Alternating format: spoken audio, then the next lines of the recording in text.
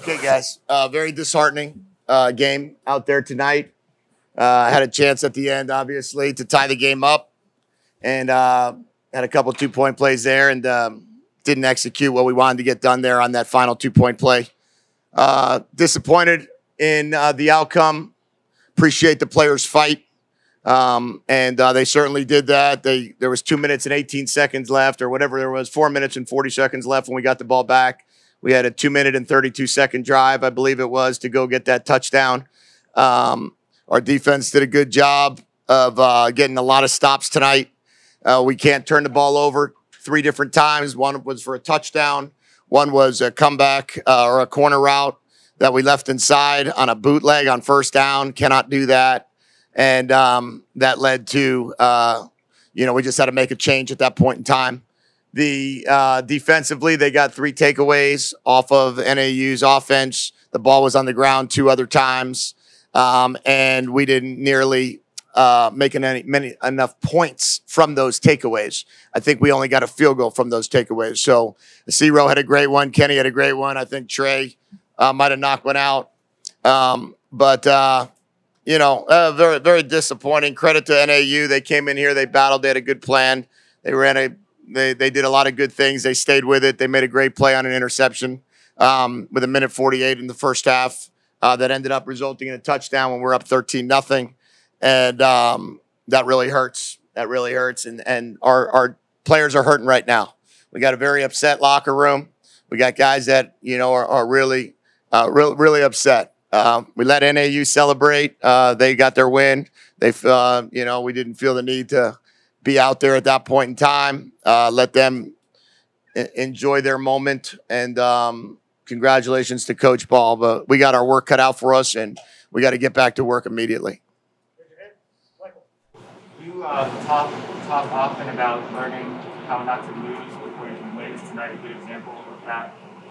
Yeah, there's no question. I mean, we have situations in the game that we have to do better at. I mean, we have to understand down and distance better. We have to understand field position better. We have to understand when to take shots, when not to take shots, when to take sacks, when not to take sacks. When obviously the turnovers are just brutal. When to take a chance, when not to take a chance. There's so much learning that has to occur. And, we have to try to fast forward the learning. We have to figure out a way to keep pushing it so we understand it better and we keep building off of what we're trying to get done. Yeah, we had some good drives this game. We had some opportunities, but when we turned the tape on, I think we're all going to be very frustrated on the opportunities that we missed. And that was really hard. How would you rate the defense's performance against this direction and most of the plays? I think the defense should have had a shutout in the first half. We throw an interception for a touchdown. They had all the momentum. Our defense, they were taking the ball away 3 different times, 3 different series. They were getting stops. Our defense were playing with great passion. We had a couple penalties that cost us, and those are really hard penalties. I mean, the Mo Diallo play, I mean, I don't know. I guess he got his helmet there, and that caused the targeting. That looked, that's a tough one. Jackson Turner's playing free safety. There's a dig route.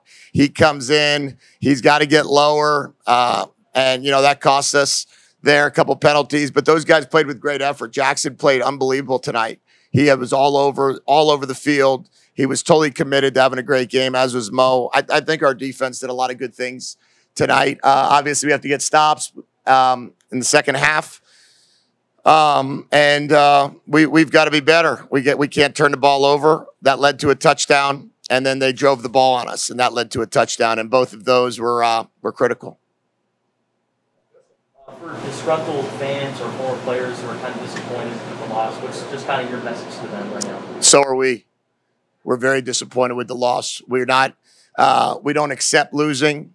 We are not in this working as hard as we work to lose. And we have to be better, and we're working to be better. And we're sitting here right now in a situation where we're trying to build this thing, playing games that we need to kind of come up with some wins, and we need to compete, and we need to keep battling. And we had a chance there to tie this game up, but we've got to also stay the course. And we also have to understand that we're in a situation here where we're trying to build something special for the long haul. And it's not to build it for one night. It's to build it for the entire time that we're all together. And that's going to be for a very long time to try to get this thing right. But doing that, we're going to go through some bumps and bruises early on. Hey, along those lines, just all the goodwill that you did this 9 months, do you think this has hurt? I hope not.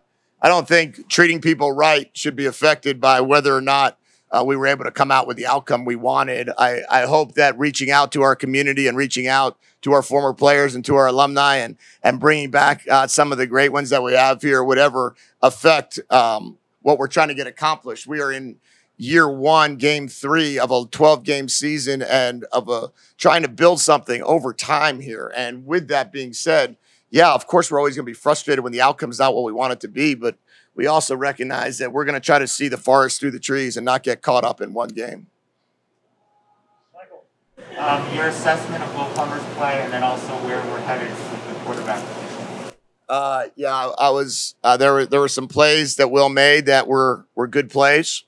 And but the biggest thing for the quarterback position is until we can start understanding what we're trying to get done on each play call, it's going to cause us a lot of consternation and a lot of change. And that's what I'm going to have to talk to all 3 of those guys about, that we have to understand. The first play that Jordan went in on was a bootleg to the right, and he ended up to the left 12 yards away. We can't, and then took a sack, and it's next thing it's 2nd and 20.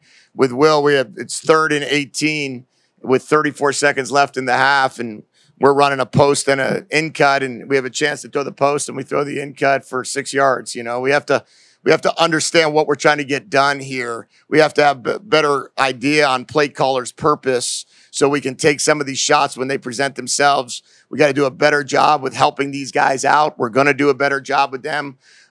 We also understand there's a lot of experience that's lacking, in that position room. You're talking about freshmen. You're talking about redshirt freshmen. You're talking about Jordan, who just arrived, and we've got to do a good job of trying to expedite them. But we got to play games. And when you play games against defenses that do some things a little bit different, you've got to find a way to be able to handle that. And that's what I was talking about in regards to knowing all the situations and knowing what's going on in the games. And we've got to do a better job there. Anything else? Michael? You guys had, I think, only 106 yards rushing, maybe only 22 in the first half. How disappointed are you in that output, given that you need so much emphasis going into the game on blocking as well as Yeah, I mean, I'm obviously, Michael, very disappointed in all aspects of the game, run game being one of them, pass game being one of them, scoring. We can't keep getting close and not scoring. And we've just got to find a way to be better in all phases, coaching, playing, and every part of it. And we've got to just make that emphasis to get better. And that's what we're going to do. We're going to go out there tomorrow, and we're going to get it right. And then we're going to give them Monday off. And then we're going to prepare for Oregon, Tuesday, Wednesday, Thursday, Friday, get on a plane and go play a football game. Last one, Michael. How come Trayvon Mason? He was coming back from an injury that I didn't know if he'd be ready or not. I thought he would be, but he'll be good to go for next week. He just, he got dinged in the last game. Jason, last one here. Explain to give McLeod the extended reps next week and see what he can do. I'm tempted.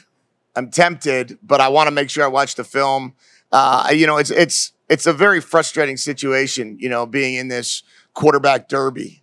And you don't want to get to the point where it's like, how do you ever get into that rhythm? But with that being said, we also have to, maybe some experience could help. Playing games, starting games could help. But also, maybe it's time to just, continue to build off of gaining experience. So we'll look at the tape on Sunday and then make that decision. All right, thank you, Coach. Thanks, guys.